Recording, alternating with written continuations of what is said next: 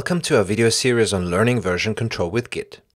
In the last few videos, we've already talked a bit about the theory behind exchanging data. Today, we'll push new local changes in your local repository to the remote. Let's start with some important things to know. First, always keep in mind that your local branches are private to you when you create them. Therefore, you have to decide yourself if and when you want to publish any of them.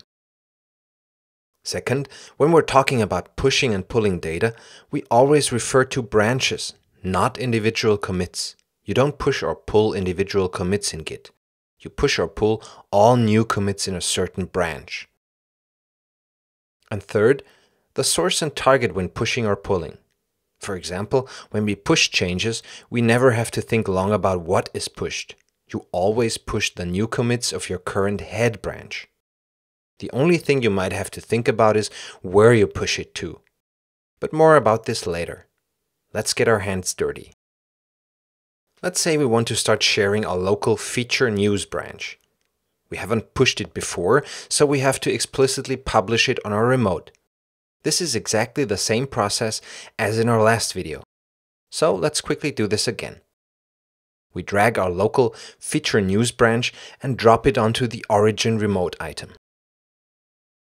Tower already pre-fills the input fields for us, but let's check this quickly. We want to publish our local feature news branch on the remote called origin and want that new branch on the remote to have the same name. Make sure the track option is active, because such a tracking connection establishes a nice one-to-one relationship between the local and the remote branch. As soon as this is finished, the new remote branch appears here in the sidebar. Now I've prepared some more changes. I add them to the staging area and produce a new commit.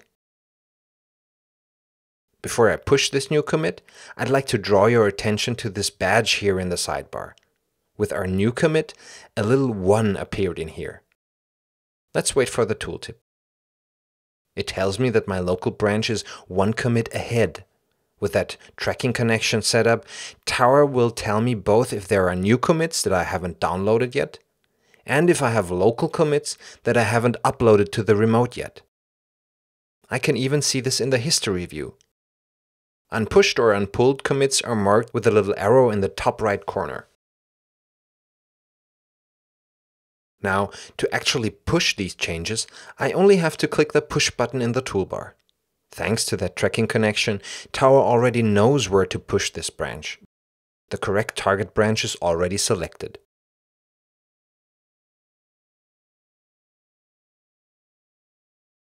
Note that the little 1 has disappeared.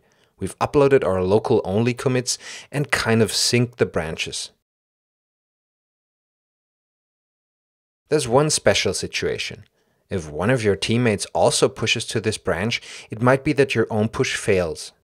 This is because Git warns you when there are changes on the remote that you haven't integrated yet. Also, Tower informs you about unpulled commits in the sidebar.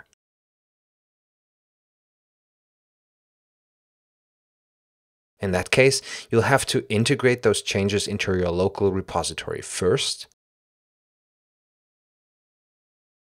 and then push again.